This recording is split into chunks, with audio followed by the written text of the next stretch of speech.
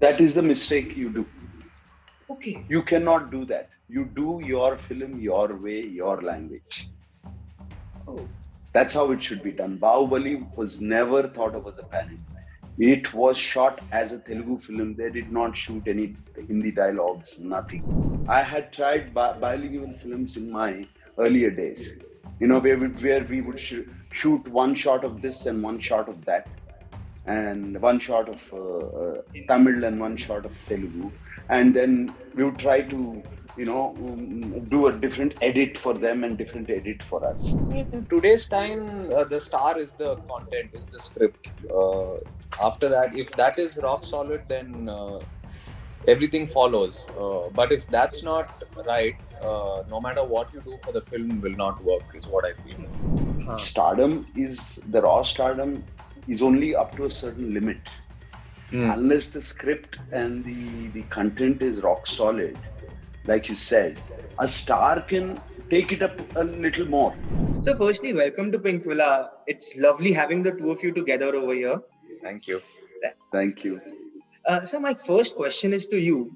This is a sequel to a film made in 2016. So when did you first decide on making a part 2, and how has the story evolved over the years? We decided quite some time back, almost 5 years back, to make this film. But then due to some unavoidable circumstances, we just couldn't do it. And of course, then almost 2 years of COVID happened in between. And it's still happening. So, yeah. So then about 5 months ago, we went on to the floors and finished the film. And we are looking at coming in front of, for the Pongal, Sankranti is a very auspicious time for us. And it's a film time for us. So we planned to come out, and we came out. Of course, the story has evolved from then. It can't be the same as the first.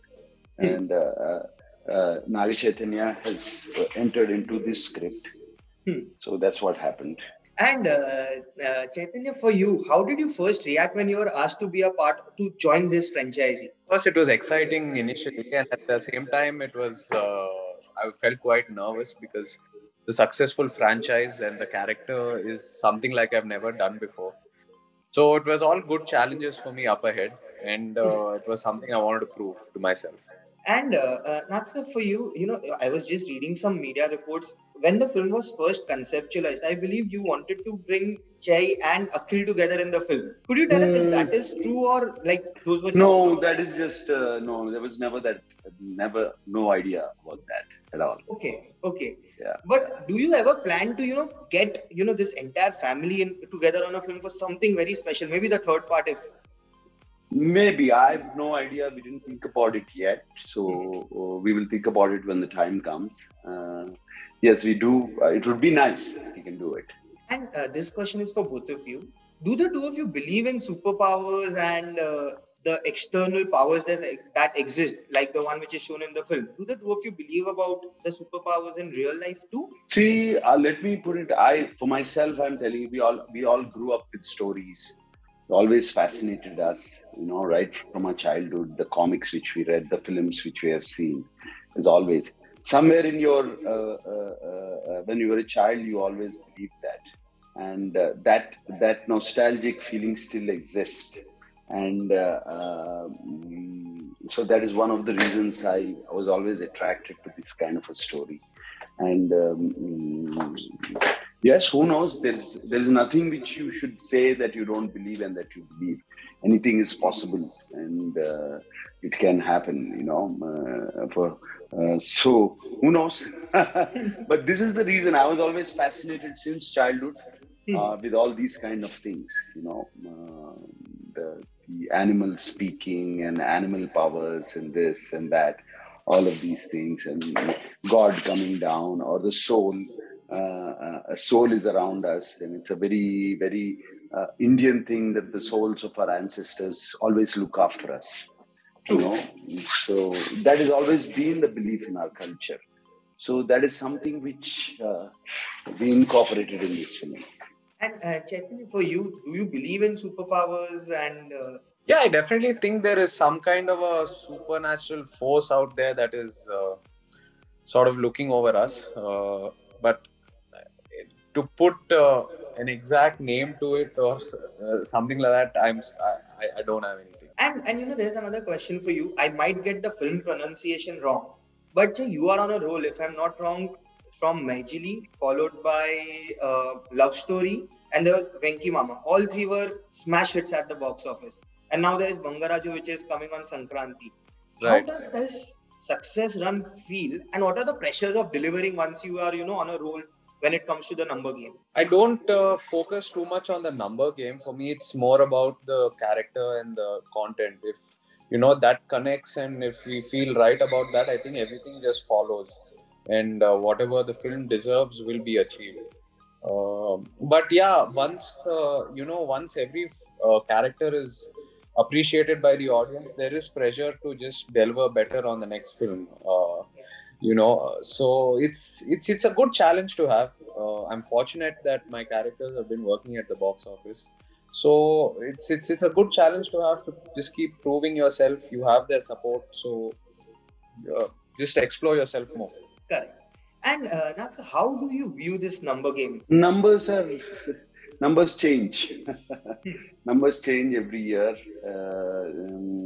I don't know if anything can match up to Sholay. If you actually convert the numbers literally to this year, so the number game is just as time goes by, bigger and bigger and bigger numbers keep coming, and you're just chasing them. That's about it. Yeah, so I don't much believe in the number game, and never did all my life, all my career, throughout my career. And like Chair says, the film gets what it deserves. Correct. And this comes from someone who has delivered some of the biggest blockbusters in Telugu industry. So no, I really don't believe. Numbers are very fictional, which can be added up, made up, all kinds of things. Numbers are something. They're like they keep disappearing. Yeah, and a new number comes up. And how do the two of you view the concept of stardom? So how has it evolved over the years, according to you? And how do you view the stardom in today's time? In today's time, the star is the content, is the script. After that, if that is rock solid, then everything follows. But if that's not right, no matter what you do for the film will not work, is what I feel. Okay, that's interesting. So basically that raw stardom is slowly diminishing. No, I won't say that. I won't say that. I'm talking from purely my generation, or from my space. Of course, the raw stardom still exists, but I don't know if it does in the generation I belong to. No, Chay, see, what I feel is not just your generation, any generation. Stardom the raw stardom is only up to a certain limit. Unless the script and the content is rock solid, like you said, a star can take it up a little more, notch it up a little more. If the bad content is there, if the content is not there, the biggest star also can't save the film. Maybe instead of the bigger star will connect 2 rupees, and if it's not a star, it will be 1.5 rupees. That's about it. A star can only notch it up. You can't completely take it and go. I really believe that. It has always been like that. The biggest of the stars had the biggest of the flops. Yeah. True. Yeah, that's true. And so the Bangarraju is, if we look at it, it's actually the last man standing when it comes to theatrical release in today's time. There were so many films up for release in January in all industries. And it is finally Bangarraju, which is the major film which is releasing on Sankranti. How do you view this development? And, when there was a string of releases, was Bangarraju always in the race for that Sankranti spot on Jan 14? The day we started, I was in the race. I was always, because for us, Sankranti is a very film-going festival. From decades history, if you go back to it, there was almost 4 to 5 films released in that 10-day period. And usually 3 to 4 films do very well. 2 films will do extremely well. It's always been there. And I looked at it like that. In fact, for 5 years ago when I released the original Bangarraju, there were about 5 films released that time. So, and it did extremely well. So with that confidence, I came in, and of course, the two biggies fell out because of different reasons. It's not anything. They're all pan-world films, pan-India, not just pan-India. They need a proper landing all over the world. It's just not in the Telugu states. And Telugu states are quite okay still. It's not this film is for the Telugu people. It was never planned as a pan-India film. So the Telugu states are quite okay. It's not as bad as Maharashtra or Delhi or other places. Yeah. But talking of pan-India release, how do the two of you view this rising concept of pan-India films? And if you look at it, it is Telugu cinema which is spearheading this movement. So how do the two of you view this aspect? Well, Bahubali did the crossover. Yeah. Bahubali did the crossover actually. And suddenly people realize that it's like Jay said, it's the content people like. And today, after the OTT, this thing, people have started to enjoy all languages. And suddenly the mind is open, people are open to it. And somewhere if you look at the recent films about Bahubali, it just connected with the people's emotions. The emotions, which that's all they needed to connect. They didn't care who the star is and all of that. They came and watched. Absolutely, yeah. And Jay, how do you view this phenomenon? It's a great opportunity for all of us, that our content is being absorbed everywhere and that there are no more boundaries. I would give a lot of credit, like Dad said. One is Bahubali, and also technology. OTT started playing all kinds of languages, and language is not a barrier anymore. It's the emotion that audience is connecting to. So for actors, for technicians, for everyone, it's something great that's happening, because the more exposure we get, the better for us. So I'm really happy that this movement is happening. And Naksa, you just said that Bahubali was the triggering point, but we have been having a lot of discussions over here about the advent of pan-India cinema, and there is this television as a medium which has been very powerful, to bring films and make the southern cinema approachable to the audience over here. And if we go back, the earliest memory that I have of watching a South Indian film would be a dubbed version of, say, Meri Jang One Man Army, which featured you, or a Don Number One, or a King Number One. And those films actually triggered that movement, slow and steady, which has led to this. So how do you look at this phenomena, where it started, I think, in 2006-07 when these films were dubbed in Hindi, to now? And you have played a major role in that. Yeah, my earlier, especially Don Number One and Meri Jang, they were incredible. The dialogues in that are like, yeah, huge hits. The reason I will tell you is, during that time, I felt that the Hindi films, the Bollywood films, were completely westernized, and they were connecting to the NRI audience, and they really forgot about the Indian audience here, the single theater audience. Yeah. And those films, if you look at it, they are pure single theater films, and people suddenly felt, this is what we like to see. This is what happens next door. This is what happens in our basti. This is what happens here, to someone. And I think that's why both those films, if you see the background, it is really grounded. The stories, the script, the characters, they're all very, very grounded. The dialogues they speak, the mother and son connection, and the brother and the friendship connection. All of that was there. They were not speaking any foreign language. They were speaking our language. I think that's how the whole connected, and then the South influx of larger than life, the heroes being larger than life, all the action sequences, all were very, very larger than life. And they just loved it. And the comedy and the dance, they wanted films that they can enjoy.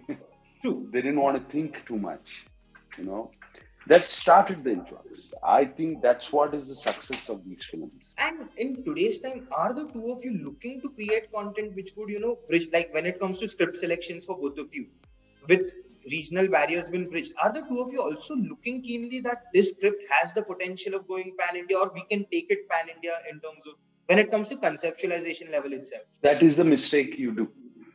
Okay. You cannot do that. You do your film your way, your language. Oh. That's how it should be done. Bahubali was never thought of as a pan-India. It was shot as a Telugu film. They did not shoot any Hindi dialogues, nothing. That's when you don't miss the essence of it. And then you dub it. The basic essence of all scripts and all people, all Indian people is the same.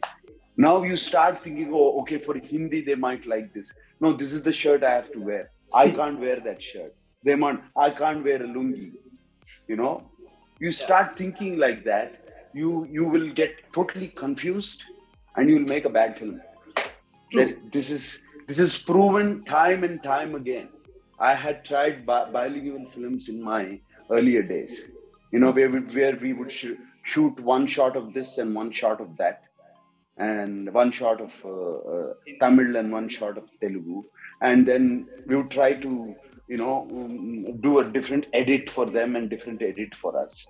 Just won't work. Chay, I watched Love Story recently, and it's a very universal film in terms of emotions. Love story, that's a genre which every single person would connect to with dance, music. Do you think these are the subjects, which can now, you can think about it that, once it is made, we can bring it in Hindi as well? Because we all know, let's be honest, at some point of time, it might be remade in Hindi. So why not people watch it in the original form? See, like Dad said, I think my ideology is still to be true to the language it was conceptualized in.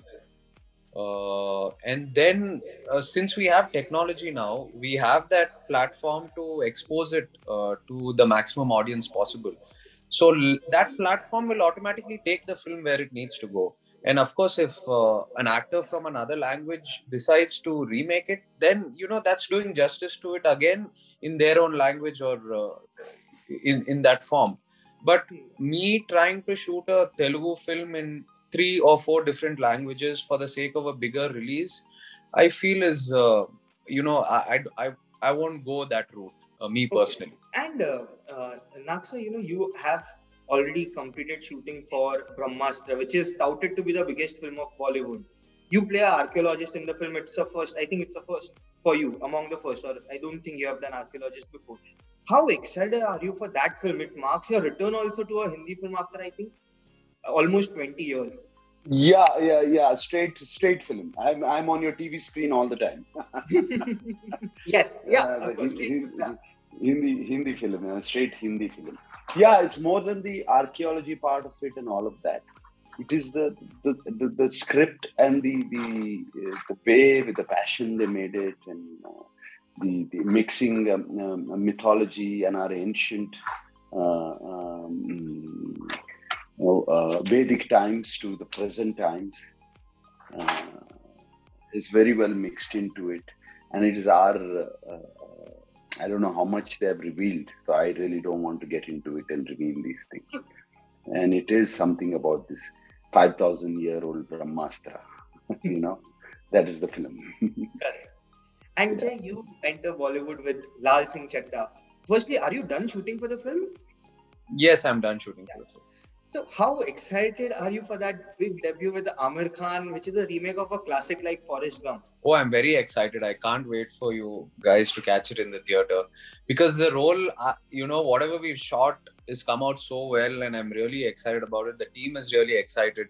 So can't wait for you all to see it. And the way they've adapted it to our Indian, culture and our Indian sensibilities is what intrigued me the most when I heard the script. They've covered some really, important events down our timeline.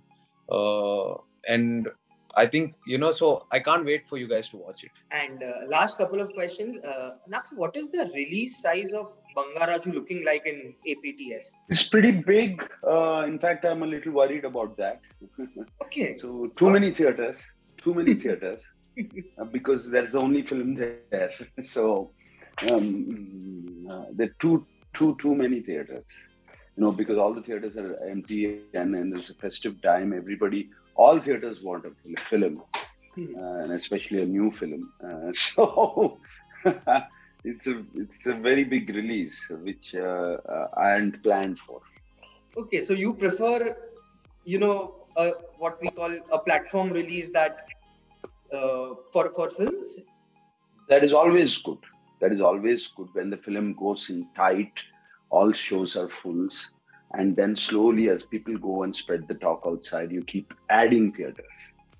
That is the way I believed in business a while ago, and that works for me. And especially, this is a family film. The whole family needs to come. The families don't come the first day or the second day. They take time to come to the theaters.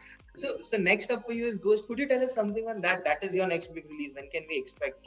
Well, we have to shoot. We have to do a abroad shoot. We are not able to do it because of these COVID things. So we need to finish that abroad shoot. Probably another 6 months at least. By the time it gets to see the light, yeah. And Jay, I have heard, like someone I was speaking to down south, he has told me wonderful things about Thank You, and the concept also that I've heard, it seems very special. Could you tell us something on film? It seems like that perfect slice of life, feel good entertainer that audience want. Yeah, it is a slice of life. It's a travelogue kind of a film. We're done shooting for it, almost 90% of it. We just have a week left. We're planning to fly down to Russia if everything works out end of the month and finish that off. So it's a very feel-good, breezy film. It's about this guy and how he goes down memory lane and also explores the importance of gratitude. That's the whole soul of the film, importance of gratitude. It should be out soon. Hoping if everything goes well, should be out soon. And last words on Bangarraju before signing off from both of you. Yeah, it's a fun film, a lot of fun. It's a full package of all kinds of elements put into it, and it's a family out-and-out entertainer, and that is what we aimed at the festive times. The Sankranti Pongal that's what people expect all the time, and they're looking for that kind of. That is a film which we have given. And Ajay, from your end? Yeah, it's a complete. It's a film that Dad and the whole team planned for the festival, because during the festival over here, everyone looks forward so much for the Sankranti festival. All the Telugu people, everyone's in a mood to celebrate and enjoy with their friends and family, and share some really nice moments. And this film is all about that, and this film has that vibe. The Telugu audience have to watch a film during Sankranti. It's like a ritual, literally. So this is the perfect film for them, and hoping to see everyone at the theaters day after, and hoping for the best. Perfect. Thank you so much, guys. It was lovely talking to you. All right. Okay. Yes. All right, Himesh. Yes. Yeah. And I hope you like the questions. Yes. Yeah, no, it's fine. Absolutely fine. Yeah. Absolutely fine. No, it's a good thing that you asked us these questions about this. The link between Bollywood and the Telugu films, how people are watching them so much, True, especially I know how much our dubbed films are in demand. Yeah. True. Yes. Yeah, Thank you, sir, and best of luck again. Thank you, Jay. Yeah. Bye. Bye. Thank you.